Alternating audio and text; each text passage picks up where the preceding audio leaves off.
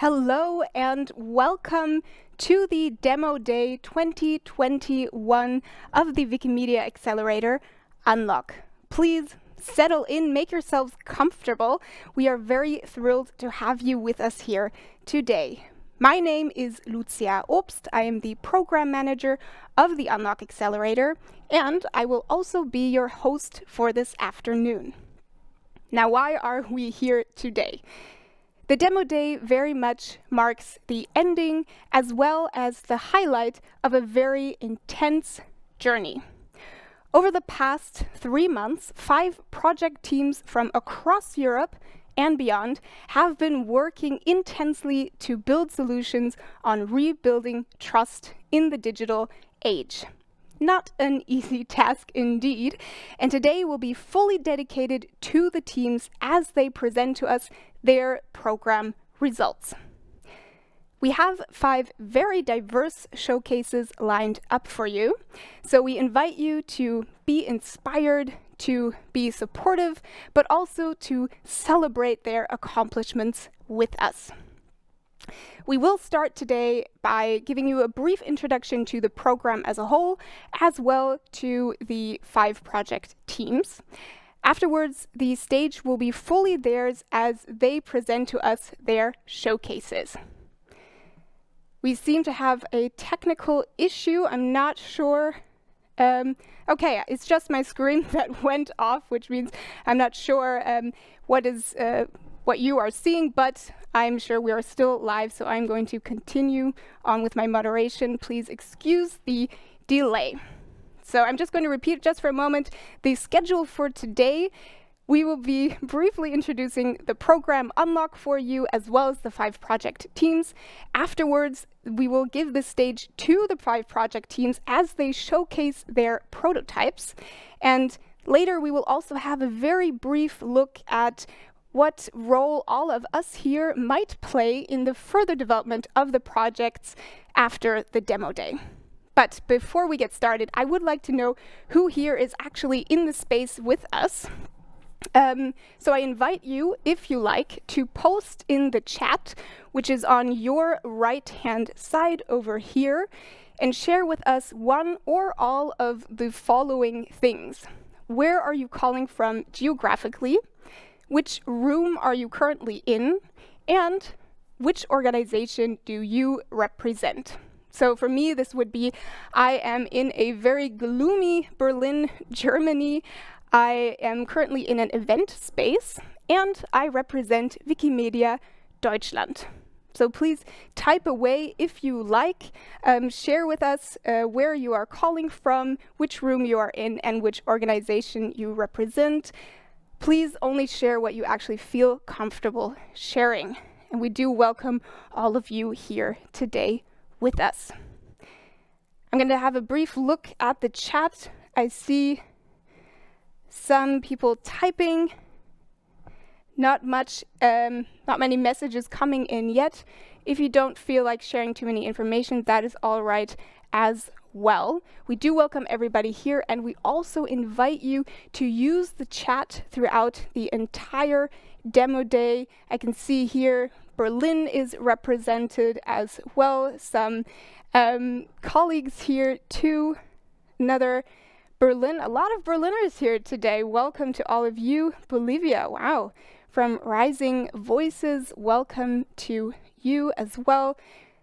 People calling in from the Netherlands. We do have quite an international group here. Also the other parts of Germany. Welcome to all of you from Paris as well. This is great. So many international people joining here today. I can see from several nonprofit organizations as well. Welcome to all of you. This is a great way to introduce yourselves to each other as well as our project teams. Please continue to use the chat also to ask any of your questions throughout the demo day. And with that, I would like to move on to introducing you just very briefly to our program UNLOCK. UNLOCK was actually launched only last year by the German chapter of Wikimedia, Wikimedia Deutschland, with the aim of promoting solutions that make the world's knowledge more inclusive and more accessible to everyone. Now, I'm pretty sure most of us here probably know the online encyclopedia, the Wikipedia, but also many other very successful Wikimedia projects have started together a massive movement fighting for free knowledge in recent years. And the UNLOCK Accelerator actually very much aspires to continue to drive this movement forward. And how do we do this? We do this by supporting innovators and change makers who are actively working on new products and new services to help improve the free use of knowledge across the globe. So our mission is: we accelerate your ideas together, we build the future of free knowledge. Earlier this year, what we did is we kicked off the second edition of the UNLOCK Accelerator, and we did this by setting out a challenge to find new project ideas on how to make the world's knowledge, or how to, let me rephrase that, sorry, on how to re-strengthen trust in information and trust in technology. We have seen that the digital revolution, climate change, societal megatrends, but also a global pandemic have been taking over our lives and have started to greatly influence the way that communities and societies actually come together. And this in turn means that the access to trustworthy and trusted knowledge sources, as well as the informed and competent use of information, has become increasingly challenging for users and consumers alike. And this is where our challenge comes in, and why we set out to find new project ideas on how to counter these trends and how to make a positive impact on building trust. Luckily, we were successful in our search, and from all the applications that we received, we did select 5 promising teams, each with their very own idea of how they can make a contribution to building more trust in information and technology. Now, we did not do this on our own, of course. We did have some help, and each team was actually paired with 1 or 2 coaches for very one-on-one, needs-based individual coaching sessions, and we also had several experts come in for input sessions. So a big shout out goes out to everyone who supported us, and especially, we can see them here: Fabian, Ivana, Elio, Clara, Bernd, Eileen, Sabrina, Florian, Veronika, Michael, and Mana. And also a lot of others who are not depicted here. Thank you so much for lending us your expertise, your skills, as well as, I do want to mention, your never-ending positive can-do attitudes that really did rub off on the teams. I actually find that the teams this year were particularly eager to keep learning and to really fully embrace those collaborative moments of support and exchange. So thank you so much. Now, I do hope that maybe all of us here today could also join in on this positive, supportive energy. And with that, I would like to finally finish up this monologue and introduce you to the participants of the UNLOCK Accelerator 2021. So please do join me in a virtual applause. I'm pretty sure we've all learned how to do this over the past 1.5 years. As I welcome to the stage Jan, Maren, Sergio, Subhasish, and Anne Lee. We have here with us right now 1 member of each team with us, and they will briefly introduce us to their projects before we head into the more detailed showcases. So I'm going to start off with Jan. Good to see you. Hello. You and your teammate Albin, you're actually based in Sweden and the Netherlands, and together you have built GovDirectory. Please introduce us to your project. Yes, so the GovDirectory is a crowdsourced and fact-checked directory of official governmental online accounts and services. It's built on Wikidata, and it's co-curated with the Wikimedia community, and it's the easiest way to contact your government. Yes, thank you. You just told us that your platform pulls its information from Wikidata, which is the largest online free database. Can you tell us what led you to choose Wikidata as the source for your data sets? First, there's already a lot of data in Wikidata, so we could take some advantage of that when we built it. It also has a great API, and perhaps most important of all, a great community, very friendly, easy to work with, and they're already working on this, so we're helping each other out here. It's a win-win situation. Love to hear that. Thank you so much, Jan. With that, I would like to move on to Maren. Welcome to you as well. You and your team, there's 5 of you who joined the UNLOCK Accelerator in total. You have been going back and forth somewhere between France, Germany, Portugal, the Netherlands, and Switzerland, if I'm not mistaken. And amidst your very, very busy schedules, you actually managed to build a tool that helps strengthen democracy. Please tell us about FollowTheVote. Yeah, hello there, everybody. Thank you, Lucia. We are the team of FollowTheVote, and our mission is to bring political education to the 21st century by making it simple, factual, and fun. And with our app, we bring the core of parliamentary debates in a playful way to your smartphone. And more than 24,000 German citizens have already downloaded our app for the German election. And believe me, this is really just the beginning. And I warmly invite you to join us later so we can show you our MVP, which we developed for the German election, as well as our new app. So you get your daily dose of democracy from now on. And hopefully the only question remaining is then when do you start to follow the vote? Thank you. You did launch the app right before the German elections, the Bundestagswahl, which was 2 weeks ago. But the app is not intended to be only an election aid. Can you give us a little sneak peek of your ambitions for the app following the vote? Oh, sorry, following the elections by following the vote. Sure, exactly. As you said 2 weeks ago, we have helped young citizens to prepare for the federal election. And now we need to make sure that all of our users start informing themselves about politics every day and for the rest of their lives.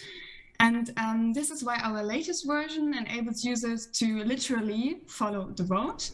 This means that every day you will be updated about the most important laws, news, and also petitions. Thank you so much. We look forward to more details in the showcase. And with that, I would like to ask Sergio to the stage. Hola to you. Your team is based in Spain and France. Sergio, why don't you tell us about ThinkTwise? Hola, hola Lucia. Hello everyone. We are ThinkTwise. David from France, Constant, and me, Sergio from Spain. And we are developing a set of applications built upon a knowledge quality framework that will help us to reduce intoxication and generate trustable knowledge more efficiently. Thank you.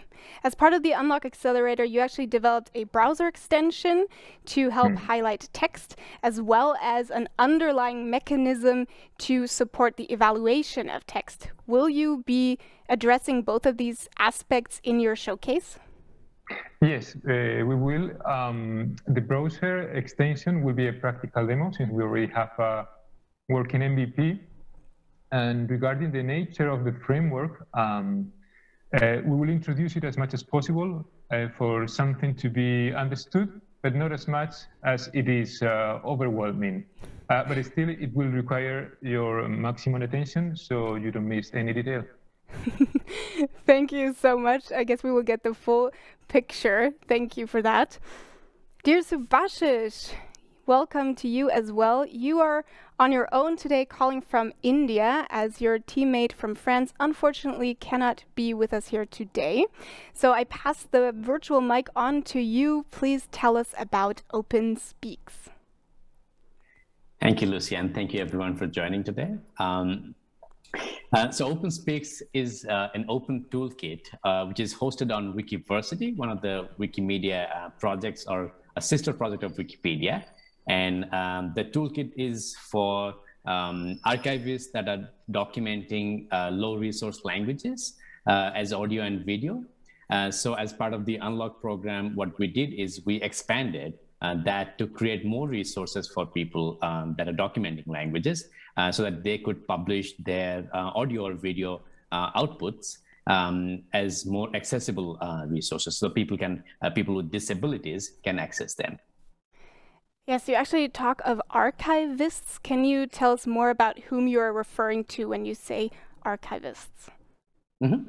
So archivist is a very sort of umbrella term that we use. Anybody who is archiving a language is an archivist, and in this context, it's people who are creating audio and video content in different languages. But the focus primarily has been on people that are documenting languages which are indigenous languages or endangered languages, or languages that have less resource, languages that might not be official languages of a state or a dominant languages. So mostly minority, indigenous, and endangered languages. Perfect. Thank you for the explanation and your introduction. Lastly, we have Anne Lee here with us, working from Switzerland and the Netherlands together with your teammate Miriam. You have also been working on a browser extension. Please tell us about the resource project. Well, hi, everyone. The resource project is a research project, a browser extension, which we're excited to talk to you more about later today, as well as an emerging open data community. We pair investigative research with open data about labor issues and corporate social responsibility statements to really help people cut through corporate jargon. Our goal is to combat disinformation in the supply chain and ultimately to support workers. Thank you. You actually, I remember this well, you joined the UNLOCK Accelerator with the intention of building an online repository, and then somewhere along the line you took a step back and decided to go with a browser extension instead. Can you tell us what the motivation for this decision was? Well, we realized pretty early on in the program that we needed to kind of take a step back from the systems approach that we had taken as research into much smaller scale micro approach in product development. And it was really quite organically through the process of user research and conversations that we had with activists, with organizers, with researchers, with developers, that we realized that a browser extension could be a way for us to kind of share information, the complexity of the supply chain in a much more public-facing and accessible way. And we really loved the possibilities that came with building one. So we're excited to talk about it later today. Yes, so are we. Thank you for sharing. And thank you to all of you, actually, for your introductions and giving us a little impression of what your project is all about. I'm pretty sure we all have some more questions and are ready to dig a little bit deeper. So this is how we will actually be organizing the next 30 minutes of the demo day.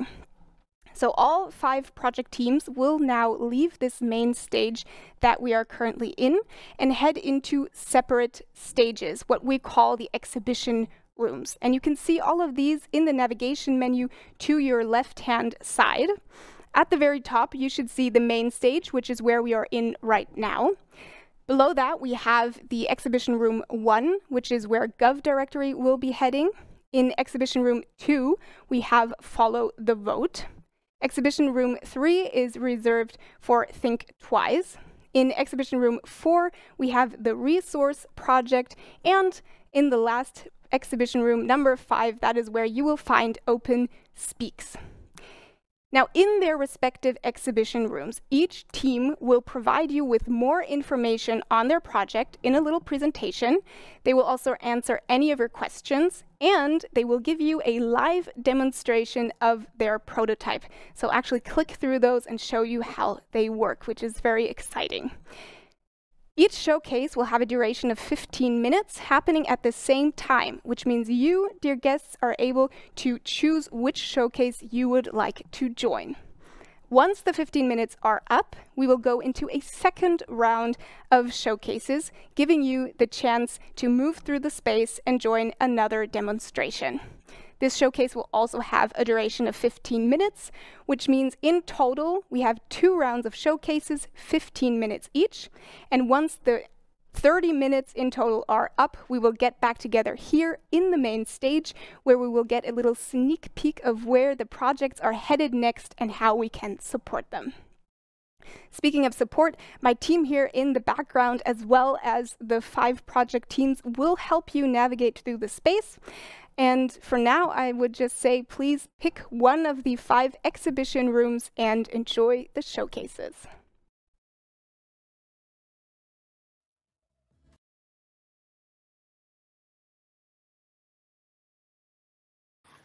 Indeed. So, Jan and I are here to present our project GovDirectory, which aims to be the easiest way to contact your government. And sort of the main question is, how do you try to find contact information to your government? What's the way to take contact? If you have a question like, which were the countries Norway exported war materials to in 2019? Yeah, or another example of a question like that would be, who were the largest CO2 emitters in Sweden? So who do you ask this question to? And when and where do you do it? And that's where we come in. We want to get your voice heard. This is the easiest way to contact your government. And when we started this journey, we kind of needed to design on the target group, or prioritize beyond the groups we had. And we decided that the target group would be the active citizen, or the activist, we might know them. It might be young people protesting for climate change, or people interested in how countries export war materials and so on. And we also found that when we had all this data presented, there are also other target groups that might be interested in this, like journalists or data journalists, but we try to focus on the activist is our main target user for it. So, our solution to this is a crowdsourced and fact-checked directory of official government online accounts and services, built on top of Wikidata and co-created by the Wikimedia community. And this is, for now, the place to start conversations. It's where you take the first step, where you find your government agency who you want to contact about your issue, or if you want to make them public, contact them online and put some pressure on them, or you can just contact them by mail or phone. And very early in this project, we decided for a vision, and that is a world where people are empowered to engage with the government to ensure responsive, inclusive, participatory, representative decision-making at all levels. And that is directly and actually partly quoted from the Sustainable Development Goals, and in particular Goal 16 about peace, justice, and strong institutions. And the features that the GovDirectory have is it gives you a basic information for context, so you know where this is in the hierarchy. It will list all the online accounts and services that you can find. You can search in 2 different ways. Either you can go in by topic or you can do it by country. And we have provided a way to give some feedback or suggest improvements. And all the data is in Wikidata. It's community curated. Anyone can edit it. And with that, let's see if the live demo will work. It is live on govdirectory.org, so you don't really need to sit and wait for us, but I'll show you around here how it looks. So this is the web page as it looks. You can see we have the countries and topics like we talked about, and we'll actually borrow just the questions here as well. And for now, we have 8 different countries data being pulled online. We do some sort of quality assessment before we actually put it on the website. Not all the countries have all the data right now. So let's take the question about war materials. And for instance, if you would want to look at United Kingdom, Right now, we only have the departments, but that might be the Ministry of Defense being responsible for that question. So you can check out. And all this data comes from Wikidata. We see the official website. There's no phone number right now, but we see who's leading this. This is probably the minister. You have a link to Wikipedia, an edit button that leads to Wikidata, and they're available on 2 different platforms, Twitter and YouTube, so that if you want to go online and talk to them. And then if you were thinking about the other question that we talked about, the carbon dioxide, well, then you would head into the topics perhaps, because you remember the flower and the environmental protection. These are the categories from the United Nations Statistics Division, so it's nothing we came up with. And for Sweden, then you would see, well, yes, probably the Environmental Protection Agency. So you click your way in there, and a little bit more information for them. You see the parent organization. There is a phone number if you want to call the, there's also their main regulatory text. They have an email and seem to be quite an online agency. So you can choose where you want to go. Maybe you even can find some raw data in their GitHub directory, who knows? And I think, yeah, so 8 countries right now, you can click around, and yeah, let's perhaps head back to the presentation here. So quickly about me and John, who for the last 3 months have been working on this project during the UNLOCK Accelerator. So we are 2 open knowledge enthusiasts with a bit of roots in the Wikimedia movement. We have both been working for public organizations, both at the national level as well as the European level. And yeah. And what's the competition that we have? Well, we wish there wouldn't be a need for GovDirectory. We wish this was already available everywhere. Unfortunately, only a few countries have anything similar to this, but most don't at all. So until there's something else available, we will be here for them. So we don't see any real competition on a global level right now. And as I mentioned previously, we have been doing this during UNLOCK. We had a bit of an idea, but it has changed during time, mainly because we very early settled for a vision, which we previously presented. And based on that vision, the project has rather formed around that, rather than us having the technical idea about using Wikidata for a project like this. So it has kind of gone beyond Wikidata and rather be about the citizen rather than the data itself. We also very early started with a technical prototype as well as with a bit of community work, which now has led to that we have these 8 countries online. So as Alvin said, 8 countries, and right now it's almost 2,000 agencies and almost 5,000 contact points. With contact points, we mean 1 email address or a Twitter account or something like that. Each of those are a contact point. So on average, there's a little bit more than 2 per each right now. But that's also because there's a lot of work to do to add these kind of contact points. It hasn't been the main priority from the Wikidata community so far to add the social media for agencies. So, but even there are lots of opportunity to do it. And this project is not only built on top of Wikidata, but it's also built by a community and it's open source. The data that comes from Wikidata is of course under CC0, which is all the data, but the actual source code is also under CC0. And we try to make the community as open as possible. It's both on GitHub as well as on Wikimedia itself or on Wikidata. And we hope that anyone can join and edit if they want to. And we have seen quite a lot of edits so far to our data set that we have monitored. There's almost 2,000 edits to the code, around 150, and over 150 editors were poking on this data in September, which doesn't necessarily mean they know about our project, but they were still contributing to it so that we can show things in the platform.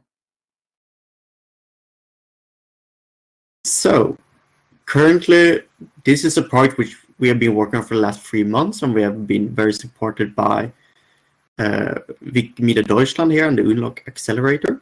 But for now, it's rather sustainable. It's currently hosted for free on GitHub, but we're investigating moving it to a bit of a more Wikimedia-centered servers. The analytics, we have super privacy-friendly analytics. Everything we collect is even public, and that's provided by Wikimedia Sweden to us. And it was initially supported by the UNLOCK Accelerator, as we have been mentioning throughout. And thinking about the future and the outlook, we see several different packages we can add on. As Alvin said, the sustainability for itself is kind of good, but we're thinking about something like we can add on more helping hand, a guide to the citizen who is doing this. How do you write a freedom of information request, and how do you question for like what are possible questions that you can ask for your government? And that could be one package. And another one could be empowering our editing community, giving them more powerful tool to both add data and monitor it, because we want this to be high quality. And we want to double down a little bit on that. We want this to be open source and free to use and community driven. And in particular, Jan and I doesn't see ourselves as owner of this project. We have merely facilitated it in its beginning, and we do not claim any ownership or such over it. And I guess that's it for now. You can go explore at govdirectory.org, or you can contact us on the details you see here below. We're on the web. And we also have a few minutes for you to ask questions now in the chat, if you like to, before we start the second round.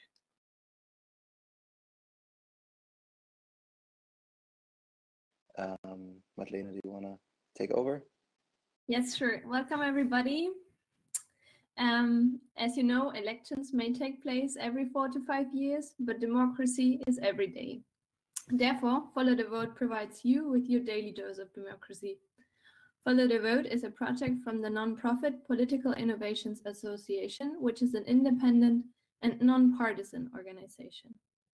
Let me briefly guide you through today's agenda. We start by presenting our team and values. Next, we will explain the MVP that we have built during the UNLOCK program for the federal German elections of 2021. And then it is showtime. We will show you our actual product for the elections. Further, we will discuss how our tool helps young citizens after the election and give you the opportunity to try our latest version. Let's start with our UNLOCK team.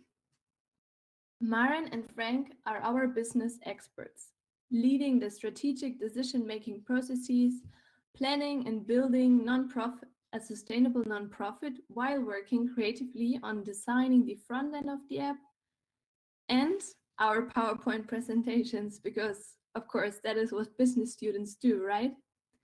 Then there's Elena and I, the heads of the political content team. We are two political science students with different professional experiences and complementary fields of interest. May it be European studies, international relations, or legal studies, we have been through it quite successfully, even in times of a pandemic. The fifth team member you can see here is Levi. He is building alliances for democracy, upholding relationships, and taking care that everyone knows about what we do and why we do it every day. He is our communications and PR genius with lots of experience. All these competencies and our team spirit were explored, improved, and deepened throughout the last 3 months, working intensively within the accelerator program of Wikimedia. However, behind FollowTheVote are many more dedicated volunteers than just us 5 here. Let me present to you the FollowTheVote family. A group of engaged students and early professionals that strive for political inclusion, free education, and open code and open knowledge. We are lucky to have future teachers, political scientists, journalists, and of course, app developers on board. So what do all these individuals have in common? why do they put their free time into Follow the Vote? Because we are working to combat the political disengagement of young citizens. And we believe that the only way to do this is to bring politics to the 21st century by building an independent, transparent, and innovative digital space for young citizens.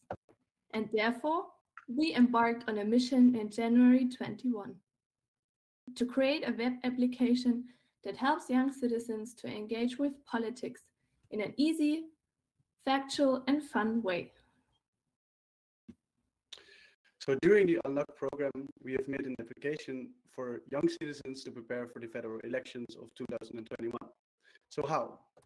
There are three components: the government, voters, and an algorithm. Our political team dug into the archives of the parliament to trace back the most important laws that were discussed in the last 4 years. We transformed these laws into a statement. For instance, Germany should pay more money to defense. The voter decides what their opinion is. Now, algorithm compares the opinions of the party to the opinions of the user. Lastly, the voter receives a score to see how much they align with each of the political parties. What makes this tool so special is that in our app, the position of the political party is determined by their vote in the parliament and not on the party programs as other tools. So, to summarize, we looked at 4 years of legislation and over 200 debates to eventually make 48 statements to determine where you politically stand. And on the 5th of August, we finally launched Follow the Vote. So now please dim your lights, take a firm hold of your chair, because it is showtime. So on the main screen, you can choose a statement. They read it, and this one is coincidentally about the NATO, which I introduced earlier with the defense example. We provide background information about the topic so that the user better understands the political tensions. And to form an opinion, we provide 6 arguments that the user can either agree or disagree with. These arguments are summaries of the standpoints that the political parties gave in the parliament. This helps the user to form an opinion and is used by the algorithm to determine the alignment to each of the political parties. With all this information, the user is now able to make a well-informed decision. And afterwards, they can see what the political parties actually voted in the parliament. All of this information is combined in the political profile. Here, the user is able to see which party has the highest alignment. So, over the last 7 weeks, we didn't only build an app, we also did a lot of marketing to make sure that people know of our app. We made our own Follow the Vote beer coasters, and it found a home in dozens of bars in Berlin and other cities in Germany. In addition, we had radio interviews and news articles. And as the cherry on the cake, we got a free advertisement in the Frankfurt Allgemeine, a very prominent newspaper in Germany. Besides our offline activities, we did online marketing to reach young citizens where they spend most of their time, online. And we created our own Instagram account, which now has around 700 followers. And we use this channel to reach influencers that have helped us to reach even more people. So did all of this work? Well, in the 7 weeks from the launch until the election, we have been able to reach more than 24,000 downloads. This has been a huge confirmation for the team and gives us the opportunity to think about the future. Exactly. So now let's look at what we want to do with these 24,000 users in the future. We have made a tool for the election, but we believe that this solution does not tackle the core of the problem, namely that many young people do not know what's going on in politics. And that is why we want to make political education part of our users' daily lives. You might say, well, politics is already omnipresent and information is very accessible. But we say there are 3 worrying trends. Firstly, more than 70% of citizens under 30 use social media to inform themselves about politics. This means they are often exposed to low quality information. And secondly, our digital reality has become a space where we confirm instead of challenge our beliefs.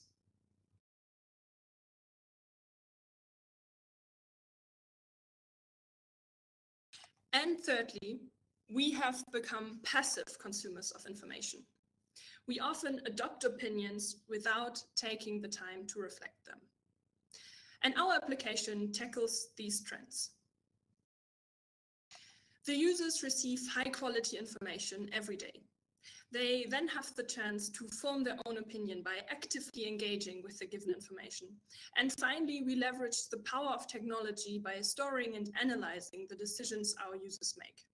If they reconsider their opinion, our app updates their political profile. Let's move from theory to practice and look how this works in the app. So let's start with follow the legislation. With this feature, we make the day-to-day business of politicians transparent and inform our users how the parties voted on the most recent legislation. The second pillar is follow the news. It's like reading the latest headline in the newspaper, but instead of passively consuming the news, we ask our users how they would vote on the political measure that is discussed. And as a special third feature, we follow petitions. With this, we take our user engagement one step further. Because you don't just form an opinion, you can actually do something with it. If you share the concern of the petitioner, you can use your voice and sign the petition. And last but not least, our users can follow their own progress. All decisions are stored in the political profile so that we empower our users to find their political identity. And now we invite all of you to actually get your phones out and to follow the vote. Because what we have shown you here is up and running. So this QR code brings you directly to our web version of the application, and just try it yourself.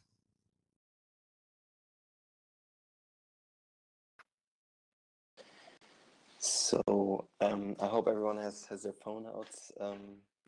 Have their phone outs already. This was the presentation that we prepared for you. I hope you enjoyed it.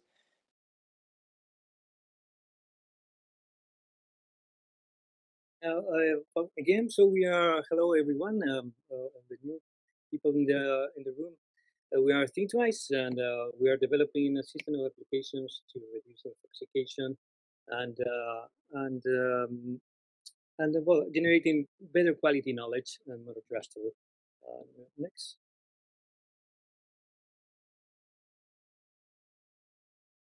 Yeah, so the problem, the main problem that we're trying to deal with to reduce is intoxication. We think actually that intoxication is the main problem of humanity.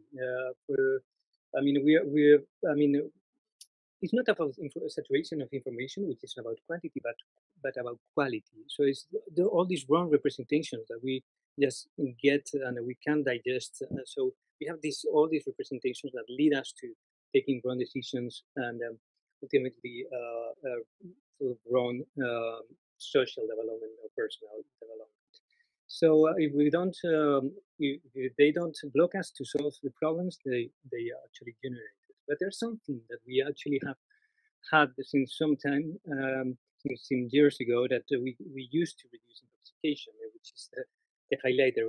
But we normally stop using it because it's not worth it. We actually use a lot of multiple and blurred and confused and implicit and assumed criteria, but the digital highlighter only allows us to use one and meaningful criteria at a time.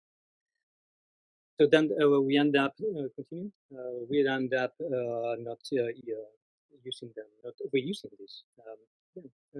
So what we have done is to first thing that we have started doing is like trying to understand what is this thing of quality information that is so important in our lives, but we haven't been taught what it is. And the thing is that it's more complex than it looks, but we have managed to reduce and to extract like the 4 basic criteria that actually make something informative. And we are going to talk, well, they are pretty self-explanatory. You can see them there.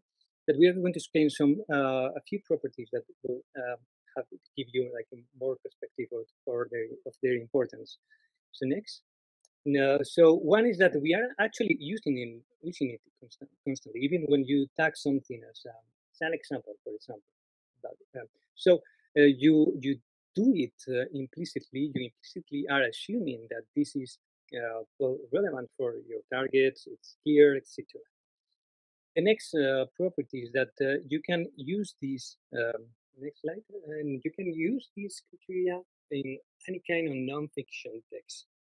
But the most important ones is that these criteria are necessary, all the four, for something to be meaningful, and at the same time, they are sufficient.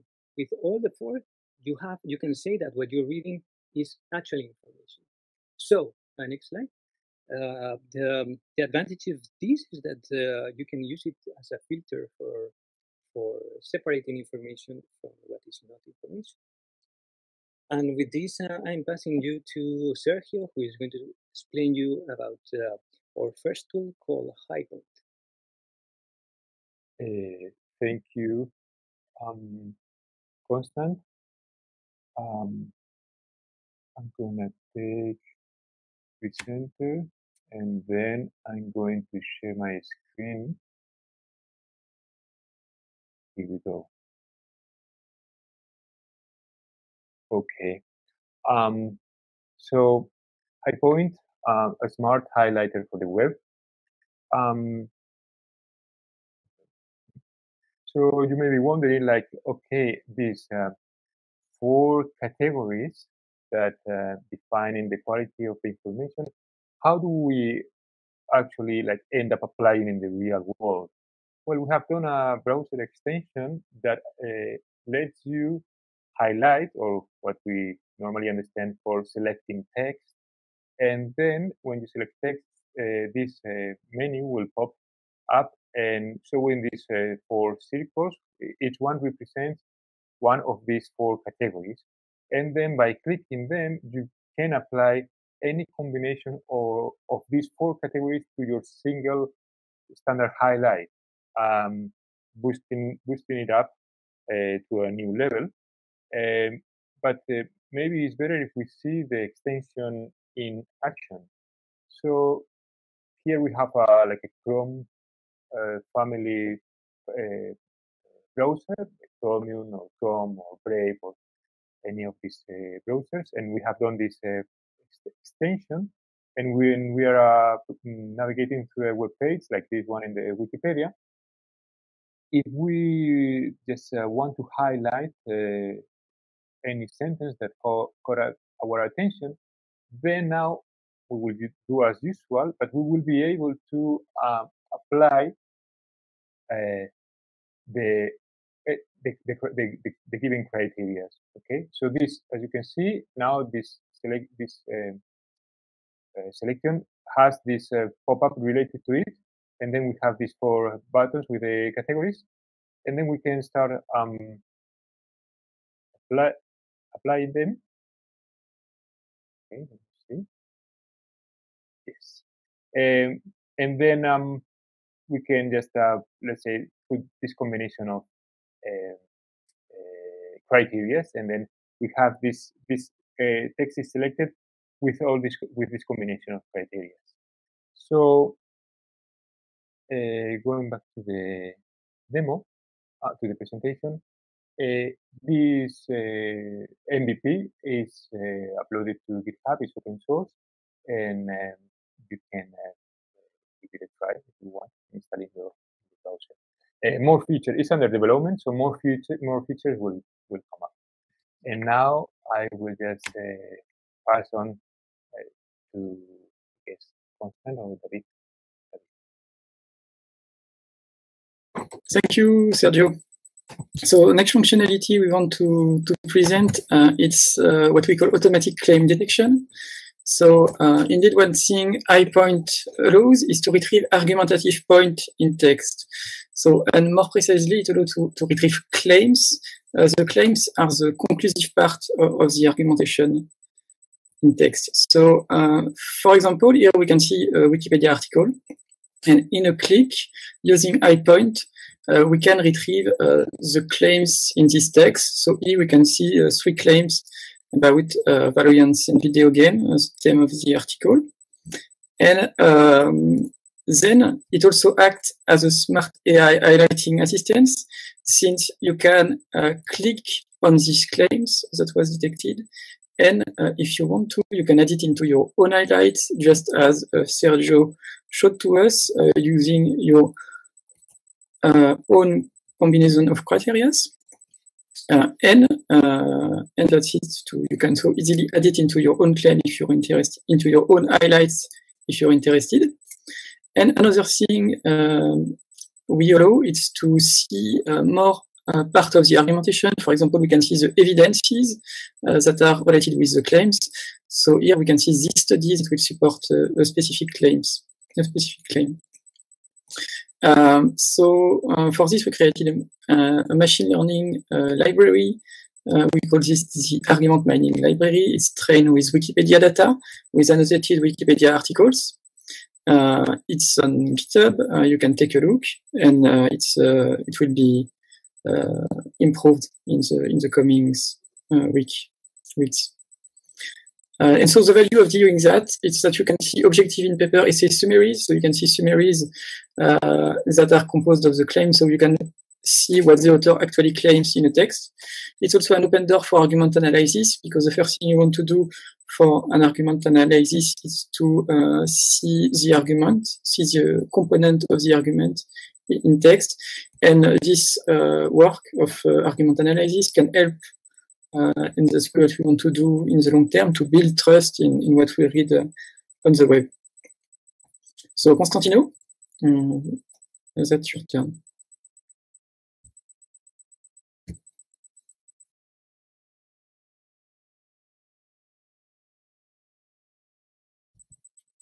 Constantino, are you there?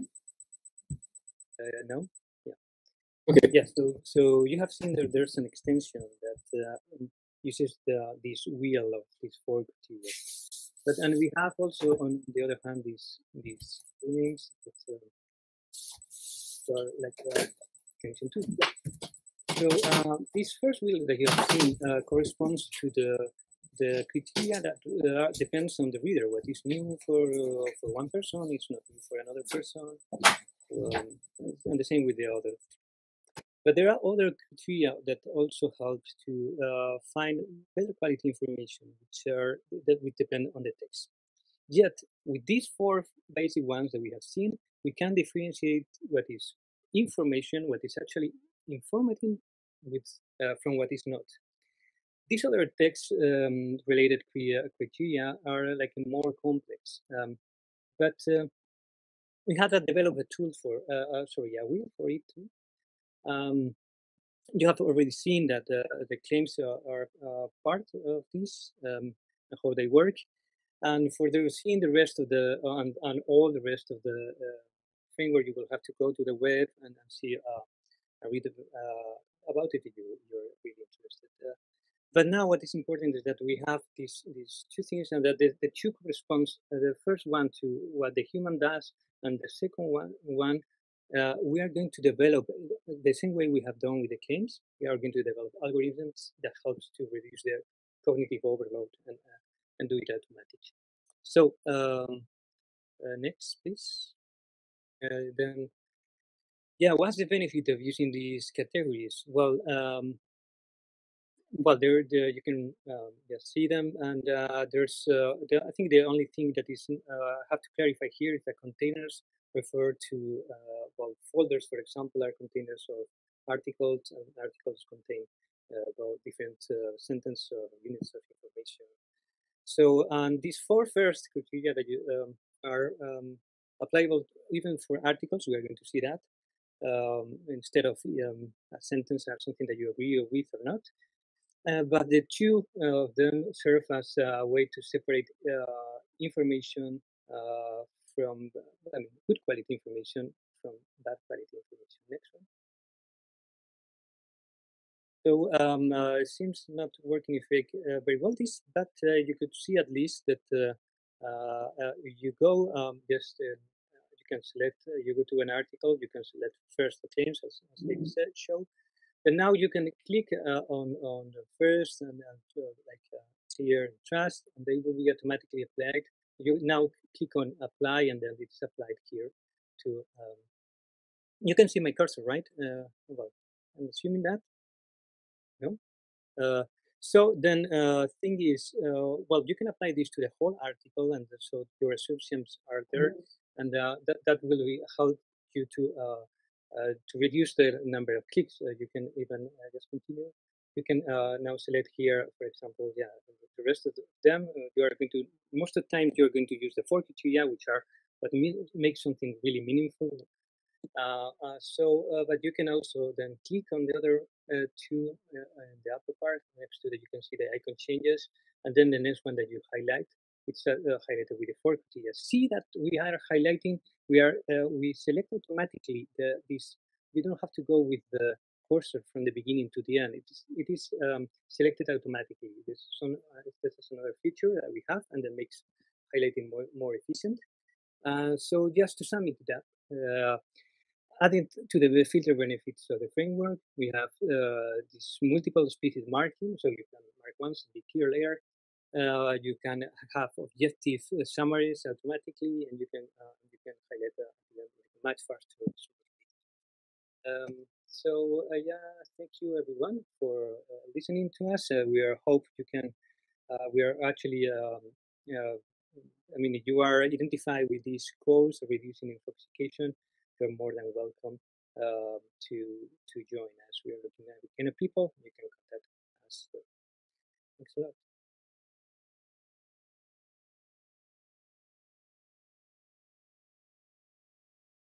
OpenSpeaks is an open toolkit for archivists that are documenting low resource languages for in audio and video format. So that includes many people. That includes people who are enthusiasts that are creating audio or video documentation of their own language or a language that is spoken close to them. And it includes journalists who are interviewing people and are recording and broadcasting that on different platforms, web or TV and so on.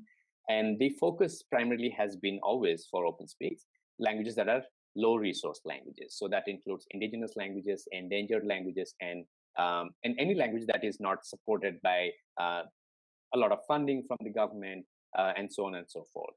So initially, when OpenSpeaks was created in 2017, it was created keeping in mind that people who are documenting languages might have some amount of understanding of language documentation, and they also know English to some extent. So the original OpenSpeaks project is actually a few thousand word resource, and it's a massive resource in that sense. But when we started working on this particular version, we realized that it might be quite overwhelming. So to test our assumptions, we actually interviewed a lot of people, and one of them, who is a new archivist, told us that they are very overwhelmed when they landed on the page and they're trying to figure out where to start from. And the idea behind this project that we did under the UNLOCK program is to make sure that the archivists that are creating documentations, audiovisual documentations, know how to publish their audio and video materials as accessible resources, that is accessible to people with disabilities, for different challenges with accessibility. So the first thing that we did is we had our own notions of sorts, but we tried to interview people and ask them what challenges that they face while documenting languages. So we interviewed people who are actively documenting different low resource languages. We interviewed people who are working with children while using sign languages to teach children with disability. We talk to people that are creating other kinds of language resources, for example, dictionaries, or dictionaries that are actually multimedia dictionaries, so that have audio and video materials included in the dictionary, and so on and so forth. we also interviewed people from different places. So my colleague Leila and I worked together on this project from the beginning. Unfortunately, Leila is not able to join us today. But I think a lot of things that we sort of work together are reflected here in the new version of this project. So this version of the project is primarily around accessibility. So the first 3 chapters that you see here are yet to be created and yet to be sort of linked here. They're then in the development process. So before I actually jump into the 4th chapter, which is about accessibility, let me also walk you through a little bit about the idea about this toolkit. As I was saying, the toolkit is designed keeping in mind people who are documenting low resource languages. So not many people know about the proper process of recording. So some people might have done it maybe a couple of times. Some people might not have done at all any kind of audiovisual recording. And the idea is to introduce to them how it starts. Where do they start from?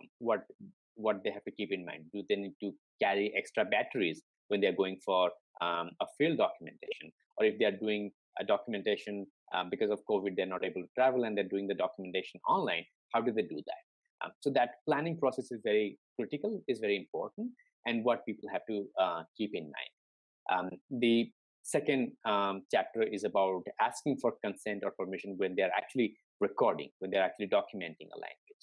So they might be documenting a language just by interviewing one person or 2 people, but they might also be documenting, say, a group of people. And how do they ask for permission? There might be children visible in their documentation. So how do they take parental consent? And those things are generally not known to all the people who are documenting languages, but they're very important from a legal point of view, but also from an ethical point of view. So the next chapter is about copyright and giving credits. I'll quickly also jump into the chat just to ensure that everybody is able to see. Okay. The next chapter is about copyrights and giving credits. So if somebody is creating a documentation, an audio or video, and they're sharing that on social media, for example, how do they attribute people that have participated in the documentation process? So what they have to take into account, and how do they do that? What license do they use? Do they use a free license? Do they use a proprietary license? And how does it work? So that chapter is all about that. And all these 3 chapters will be available soon. The 4th chapter, which is about accessibility, is currently mostly developed, but I think there will be a lot more to add to this as well. So this chapter is about how do content creators, how do archivists share something that is accessible to all the people, and not just people who have who are able, but also people who have some form of disability. So the 2 sort of sub-chapters that are included in this are what kind of solutions they have to build when they are creating audiovisual documentation. And one part is how do they make sure that people with hearing impairment, people who are deaf, or people who have some level of difficulty in with hearing, how do they access the content that they are creating? So and the design is such that there is a collapsible this is a collapsible button. So the feedback that we received early on is that the current version of OpenSpeaks is quite long, and it's difficult to understand, difficult to comprehend. So we try to incorporate that feedback into our design.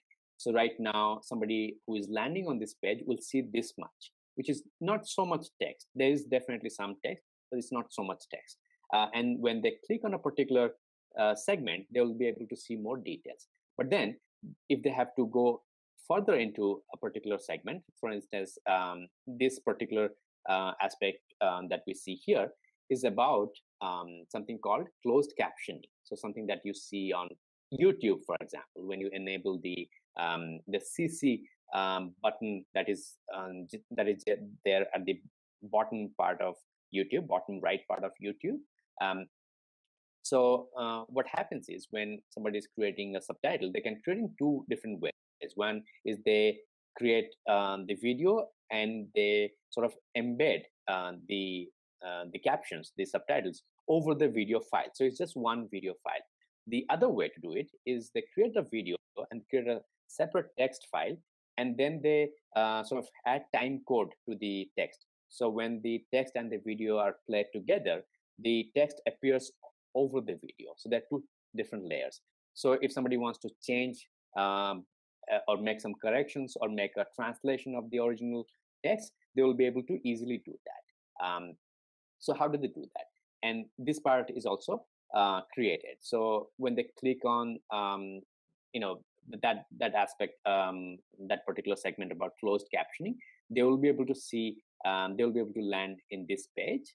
And they will be able to go back to the open captioning, so which is basically burned-in captioning that I was talking about, when the captioning is basically embedded over the video. Now, there are different ways to do closed captioning. So how do they do that? And there are different devices that people are using. Somebody is using a phone, somebody is using a computer. And in this example, this is about an open source platform called Amara. And Amara is very useful because it is not only an open source platform or a web platform, it's really powerful in terms of creating a community around translation of subtitles. So if I'm translating a particular video and I'm creating a translation in a particular language, I can invite people that speak different languages and they can translate into their languages. So this opens up sort of a whole different world of translating content into different languages and making sure that people that speak those languages are able to access content in a different language because they're basically seeing the subtitles. So it's not just for people that have disability, but also for people that don't know a language that is spoken in a particular video. And this is how we share knowledge. This is how we ensure that everybody has access to content, access to information. So that's about Amara. Now, going back, when we look at the challenges that people face when they have visual impairment and what is required for them. So in both the cases, what we have focused a lot on is what most archivists might not know. So they might not know what challenges people with hearing impairment or visual impairment might be facing. So we introduce a little bit about the challenges that people face and how do they access the web. So for instance, when somebody has visual impairment, they're not using their mouse at all in most cases. They're using their keyboard and the tab button on their keyboard to go to different segments of any content. So when it comes, say for instance, a blog that has an embedded audio or video, that blog content has to be formatted in a particular way. So they have to have things like headers. And headers help a lot when somebody is accessing that blog or that website using their keyboard only. So they can basically use their tab button and then scroll through.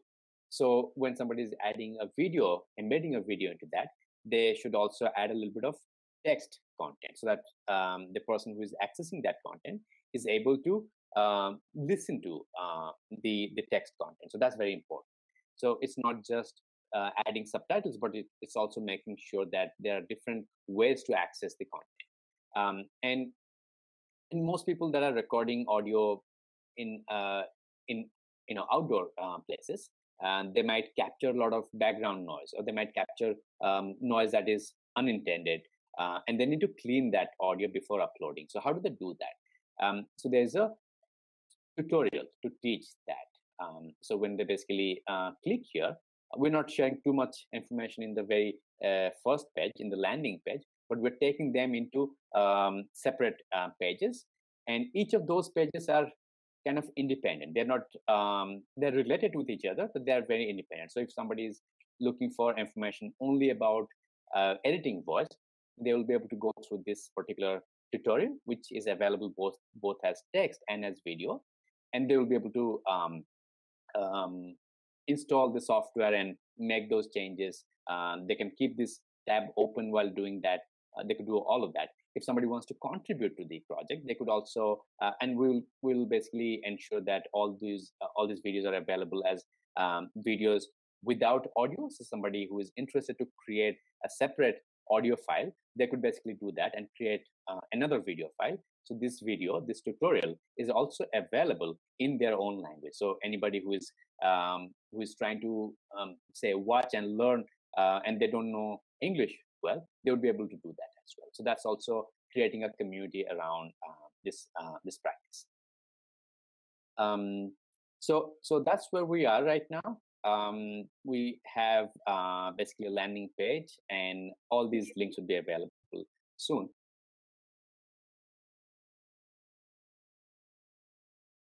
Hello, everyone. Welcome. Thank you so much for being here today. I'm Miriam, and together with my dear collaborator, Anne, we're going to be presenting the resource project, which is the culmination of what we've been up to during this UNLOCK Accelerator. So if you've been hanging out on your Twitter feeds or maybe reading the news lately, I think these are some stories that may look a little bit familiar. And I think the past year, especially the past few weeks and the past week, has really brought to the forefront how deeply reliant we are on global supply chains, something that typically stays out of sight, out of mind for so many of us. And for those of you unfamiliar or vaguely familiar with the term, supply chains refer to the activities that are required to ensure the production and circulation of goods and services across the globe. And of course, what's so interesting about supply chains is that they only call attention to themselves and become visible when they stop working, as we've seen over the past couple of weeks. But this in itself raises an interesting question about what it means for supply chains to be working or not, and who it is that we're really talking about when we say that they work or not.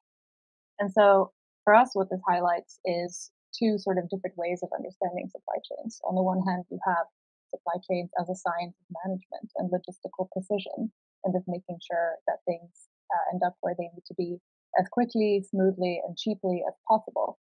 And on the other hand, you have an understanding of supply chains as a set of arrangements and principles that structure the lives and work of millions of people around the world, and the rights that they hold or not in doing that work.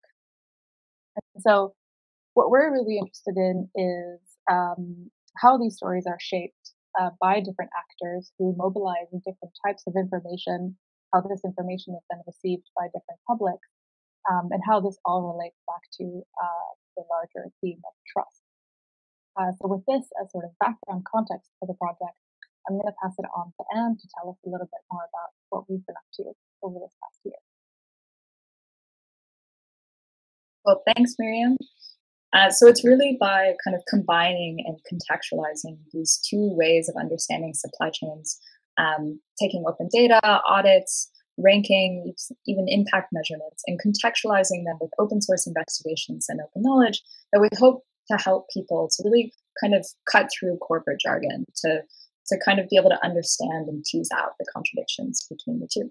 So really, as I was saying before, the resource project is a research project that seeks to understand and learn more about these processes as they change and evolve over time. But in its forward-facing and in its public-facing form, it's a browser extension and a web application. And finally, and I'll talk about this a little bit more later, it's an emerging open data community that seeks to gather different repositories or types of information together. But really, we wouldn't be here without the support of UNLOCK, and it's been a crazy 2021. We kind of began the year with a series of workshops, with a reading group that we began with other researchers, but a lot started to change in July. It was really in that first sprint that we realized that we needed to kind of de-scope, take a step back into the kind of foundation of the project. During sprint number 2, that was actually when very concretely the notion of the browser extension came into play. And then it was during sprint 3 where you noticed that kind of 2 steps forward, 3 steps back, where we'd realized that we kind of needed to return to the foundations of the project after conducting a number of user testing sessions. But really, so much has changed even in the past week. We recently added another member to the team, Madeline O'Leary, who's coming to us from the Terms of Service Didn't Read privacy project, who's joining us as our technical lead. And then we already feel like we have an incredibly strong foundation to build off of in the coming months and beyond, which we're very excited about. But enough about the kind of foundation of the project. I'm going to pass it back on to Miriam to walk us through our tip demo. Yes, thank you. Okay, so I'm now going to run through sort of the details of the browser extension. I want to preface this by saying that there is both a static prototype and also a more dynamic prototype that are in the works being coded. But for the sake of today, we're going to focus a bit more on the kind of structure of the browser extension and the context. And as you can see, the way that it works is as a sort of pop-up modal, top right-hand corner of your browser, where most of your other extensions are likely to be. And so you would click on it and something will pop up, and this is what I'll get into now. So starting with the first sort of panel that you would see, you have the title and then also the name of the company. And so the idea is that, at least in this MVP form, that it is responsive to a given domain that you're on, so Apple in this case. And so then the first thing you see just below the name of the company is a snapshot of data that is taken from knowthechain.org, which gives you just some basic information about the company's supply chain.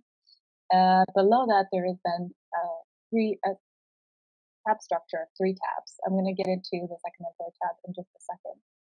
Now, the first tab focuses on the company's own information that it provides about how it sees this question of working conditions across the supply chain.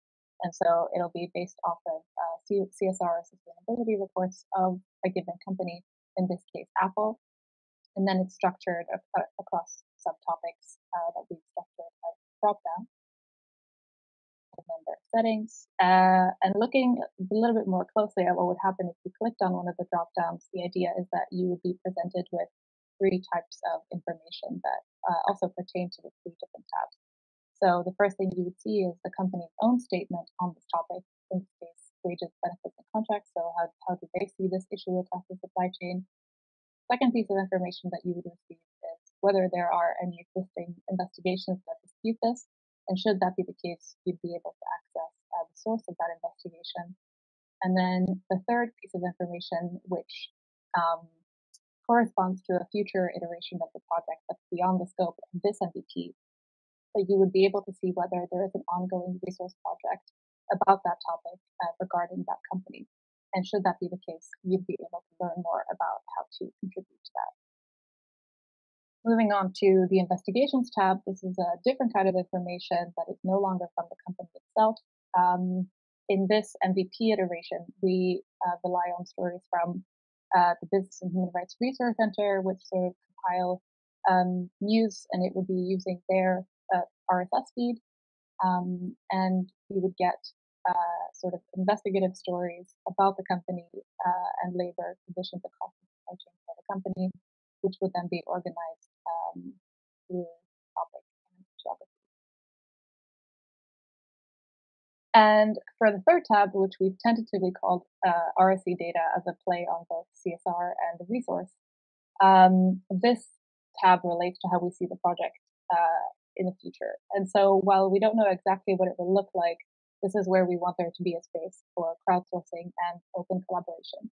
And what's really important to us here is to not develop the project in a siloed way as a kind of standalone thing, but rather to recognize that there are so many other existing efforts that also embrace this open knowledge ethos also about this topic. And we want to be able to work in tandem with them and sort of supporting and strengthening each other. And so 2 notable examples are the Wikimedia project, which is an open data community that documents CSR corporate standards and behavior across the supply chain, and also the Wiki project, Organized Labor, which seeks to expand Wikipedia's coverage of worker organizing and changing history. But to talk to us a little bit more concretely about our next steps, I'm going to pass it back to Anne. Great. So really, what does that look like in real time? Well, in the short term, that honestly looks a lot like what we've already been doing over the past couple of months, which is talking to as many people as you can, doing more user research and testing as we kind of iteratively try to co-create features that will be useful for people within the universe of supply chains research and advocacy. We also help to kind of begin to scaffold the process of what a crowdsourcing model could look like, as well as some live kind of data integrations through APIs in real time. We also applied for sources of funding to support us through that process. In the long term, though, we hope to kind of be more actively integrated into the wider landscape of open knowledge and open data surrounding labor issues through groups like WikiRate, which Miriam had mentioned, as well as the Wiki projects and wider Wikipedia universe, as well as be regularly running workshops and other modes of contribution for people, as well as have, of course, our extension out in the universe. The goal, of course, being expanding into other industries and developing web applications besides that. But with all of that being said, if any of this was interesting to you, we would love if you got involved. There's so many ways to contribute. We are just getting started. We'd love to talk to you if you do work related to supply chains, if you're interested in testing our extension, as we're in beta mode and real-time development right now. You can follow us through our social media channels, whether that's on Twitter, joining our mailing list, or sending us an email. But we're very, very open to collaboration, and we'd love to hear from you in real time.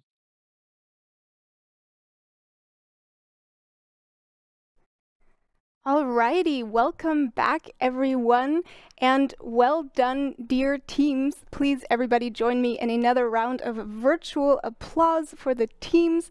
Thank you so much for taking us on your journey with you, and also for being so courageous to actually take the stage and to trust us with your thoughts and your ideas. And this also means thank you, dear guests, for being so attentive and appreciative as well.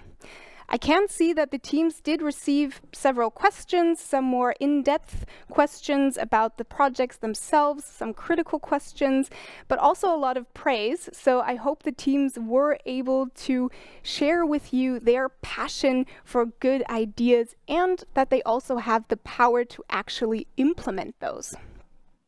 However, no journey is complete without a look ahead.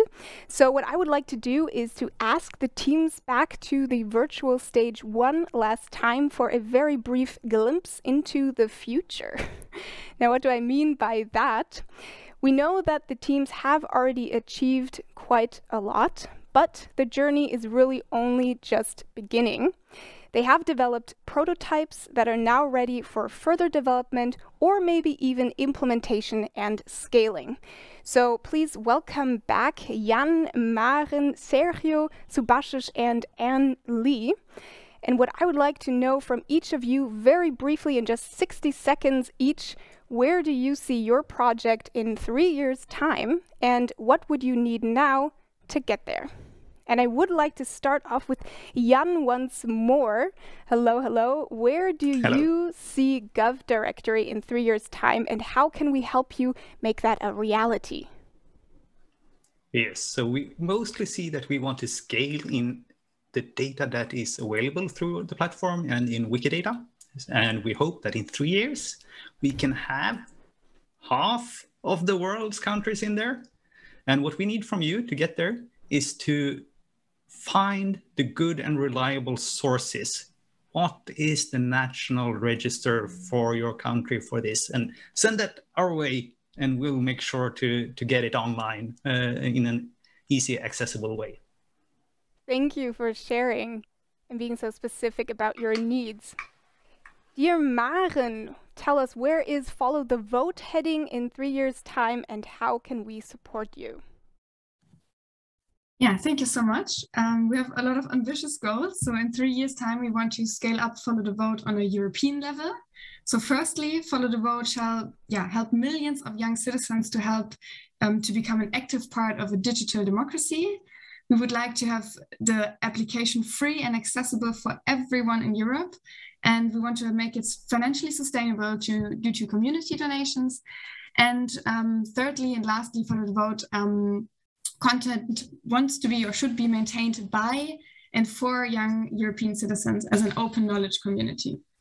And your second question, Lucia, how you all can help us to achieve that. Yeah, first and foremost, download the Follow the Vote app yourself, share it with your friends, and please give us feedback. And yeah, we are more than happy and grateful for any financial support. But also, if one of you would like to join the Follow the Vote family, you can help us with programming, little cool features, formulating political content, or even advise us strategically if you are an ambassador of open knowledge and digital democracy. A lot of ways to get involved with Follow the Vote. Thank you so much. Dear Sergio, where do you see ThinkTwise in 3 years, and how can we make that a reality? Thanks, Lucia.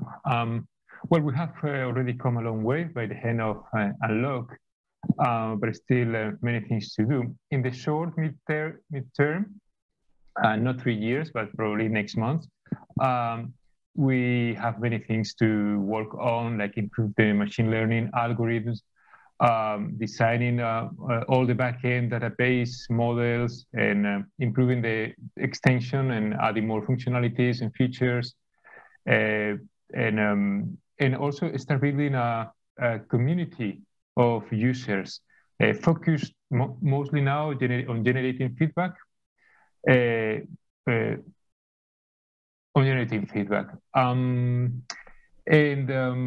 what do we need to get there? Well, we need help. We need people, developers, graphic designers, and all sorts of collaborators and users that can test our solution and add feedback, so we can collect more data and tune up our models and so on, and iterate on and on and on. Thank you very much, Lucia, and everyone. Thank you, Sergio. And Subhashit, tell us, how far has OpenSpeaks come in 3 years' time, and how can everybody here support you? Thank you, Lucia. So OpenSpeaks being an open educational resource, there are two very important components. One is it's open, it's available for everyone to use it, but also to contribute. So if anybody is interested to contribute anything that they're an expert in, they're most welcome to join the community and then contribute. And that will be a permanent resource that will be available for everyone. That will be open for translation. So that's the second aspect. It's open for translation if anyone is interested and they find it useful, and they are most welcome to translate into their language. In fact, if somebody speaks a dominant language, an official language of a state, then it's a good idea to actually translate, because in that way, many people from their own country who would be learning that language anyway in school and so on will be able to learn from the resource and then use it. So that's the second area that I'm really looking forward to. The third is more user testing. And this is something that the core team would do. From our end, we would reach out to more people that are end users or are real users of such a resource, and sort of gather their inputs and improve the project, improve the overall quality of the content. Because without that, it will be a very static project, and that's not the goal. The goal is to ensure that the project is updated, it's useful, it's relevant, and it also captures the pluralism and the diversity that we see in the world when it comes to language diversity. Thank you. Absolutely.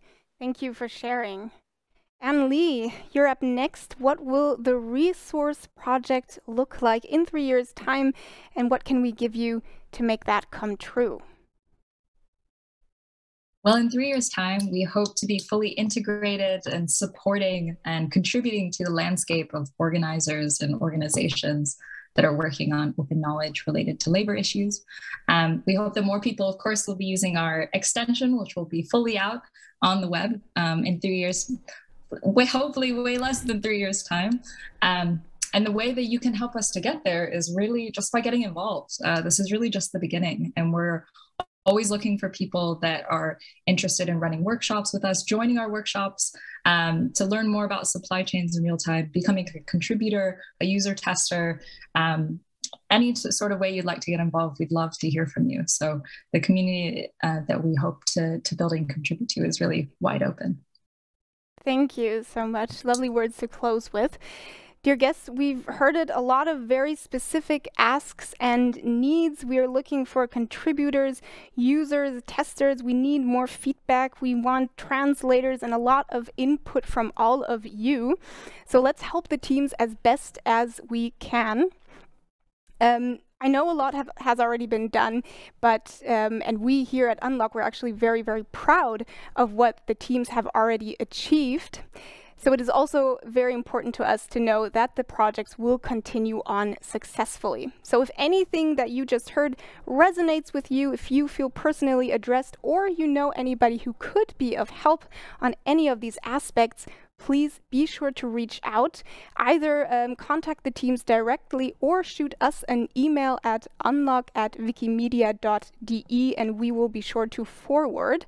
The email will also be in the chat. With that, once again, thank you, dear teams, for your showcases today. And with that, I would like to wrap up today's event. Thank you so much to all of you for joining. I do invite you to stay tuned over the next couple of weeks and months as we do update or send updates on the projects as well as the program, both on our blog, which is on our website, as well as our Twitter channel, so be sure to follow along there.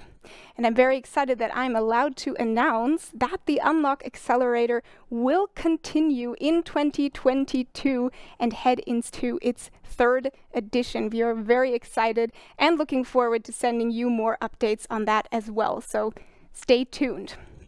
Lastly, I would like to say just a very few words of thanks to absolutely everybody who made this demo day possible, as well as the UNLOCK Accelerator 2021. Both on stage and behind the scenes. I have several people running around here, colleagues, partners in crime. Thank you to all of you. A humongous thanks also goes out to my team, Kanika and Mia, thank you so much. And lastly, a special thank you to all of you. Thank you for joining us on this celebratory moment, the conclusion of the UNLOCK Accelerator 2021. Thank you so much and see you soon.